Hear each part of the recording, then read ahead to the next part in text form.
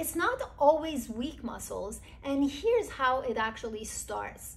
Your brain and body are connected, and your brain comes up with a map of movement based on what the reality is. So sometimes that map of movement eliminates or really brings down the functionality of certain body parts, not because your brain is malfunctioning, but because that is what's the best solution for your current situation.